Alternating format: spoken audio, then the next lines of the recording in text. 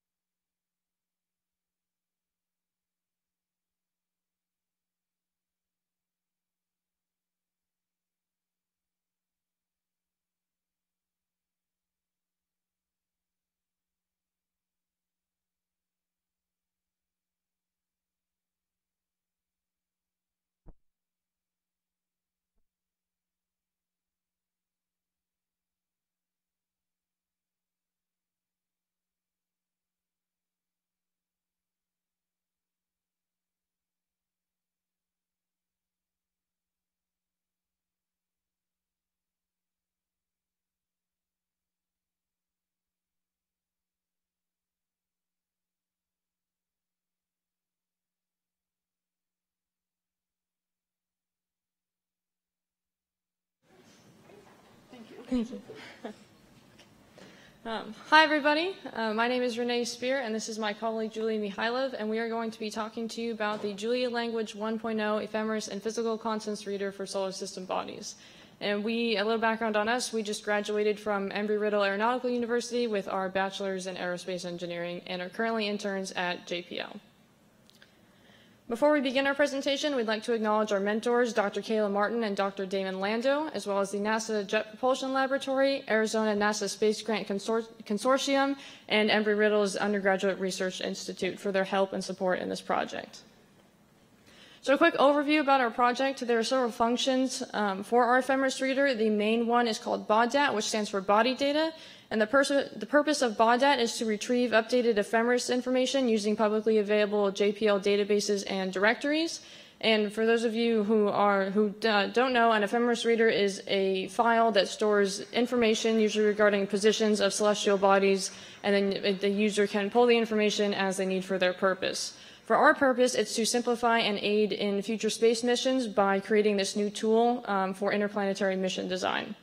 Additionally, this project offers a faster convergence time and optimizes trajectory design as compared to our original code in MATLAB, which we will talk about in just a second.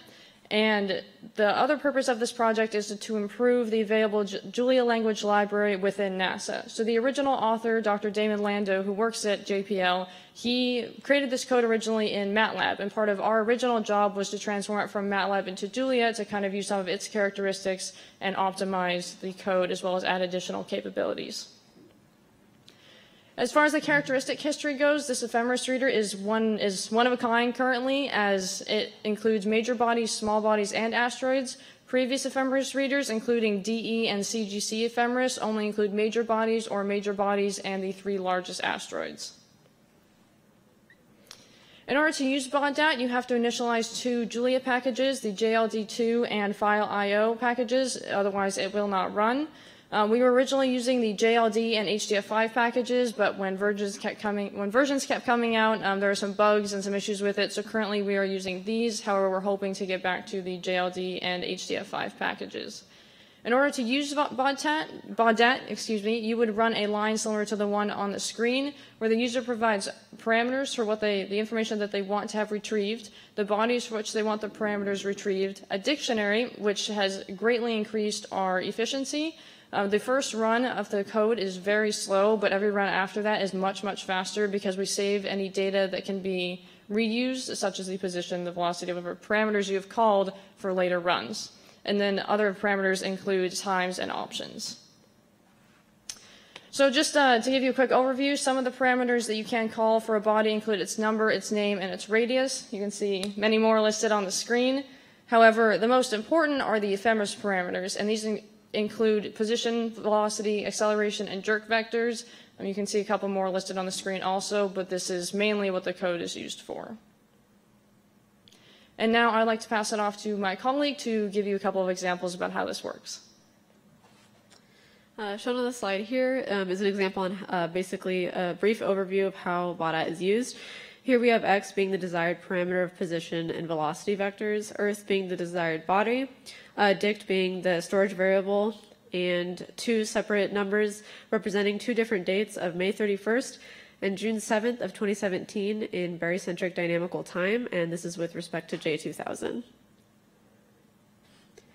This input would yield the following output. In this case, we have two separate columns representing the two times that were asked for.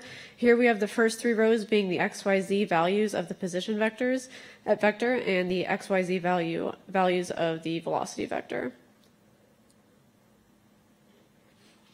One recently implemented function is called astromod, which is short for asteroid modeling, and it retrieves data from the database of asteroid models from inversion techniques, otherwise known as DAMIT, which has been a really fun acronym to use in professional settings. There are 35 parameters available for extraction, and these are with regard to asteroid shape models.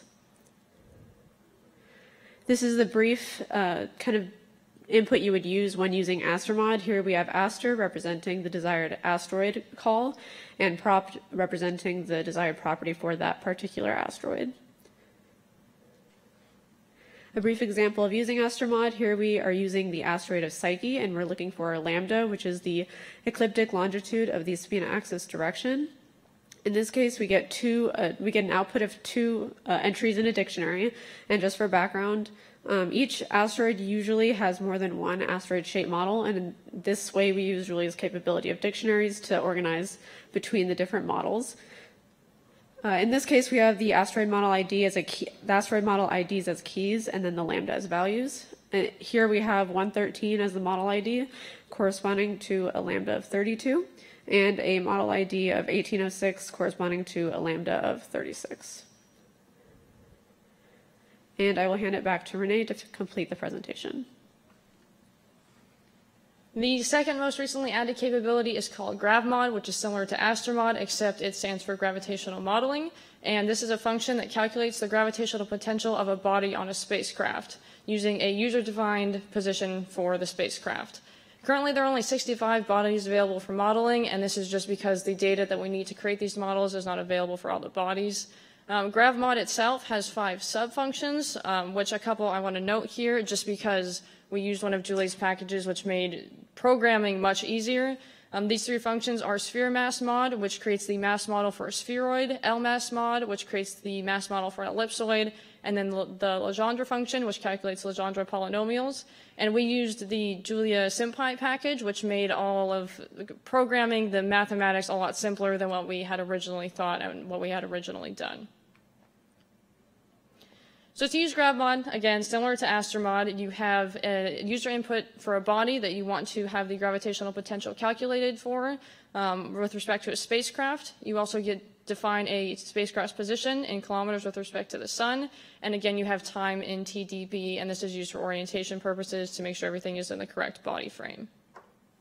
If you were to look at the spherical, a model using GravMod for a spheroid such as Earth, you would see a run similar to the one shown on the screen if you were to use the same user-defined spacecraft position, and you would find that the output is 6.91 times 10 to the 8th kilojoules per kilogram, and that is the potential, the gravitational potential of the body on that spacecraft at that location. So a quick overview, just in terms of how much Julia helped us and what characteristics of Julia we really used that were very useful more so than than the original code in MATLAB. The Julia dictionary helped us a lot because it made the runs much faster, the successive runs, I should say, after the first run. Additionally, having different packages available was very useful to us, especially the benchmark tools package, because we could really tell which functions and which parts of the code we needed to optimize. And then finally, using the type declarations also helped us increase our efficiency a lot from its original use in MATLAB. And that concludes our presentation. If you have nitty-gritty questions about how exactly the methods that we used and the applied mathematics, we have a couple of papers you could check out. Otherwise, we'd like to open it up for questions. Thank you all for listening. Thank you. Are there questions? please. I noticed in the dictionary you were using that often the IDs were integers inside strings, and similarly, I guess the values tied to those keys looked like they could be integers, but they were strings. And I was wondering why you stored them as strings in the first place, or if you knew why that was. I think actually in a more recent, towards the end of before we graduated, we actually changed it to put it back into integers. So it was way more useful than strings. Okay, cool. Yeah, I think we were more introduced when we did this. Now it's fixed, but yes, Yeah. good catch. Thank you. Just a real simple question. You had positional points X, Y, Z. Where's the 0 points, 0, 0, 0 point as a reference? So everything in default is taken with respect to the sun, but you can define two different bodies. So you can say if you want Saturn with respect to Jupiter, it's where you define it, but default it's the sun.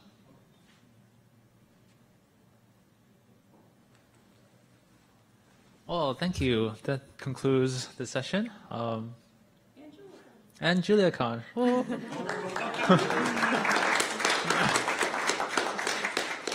Yeah, go home safely.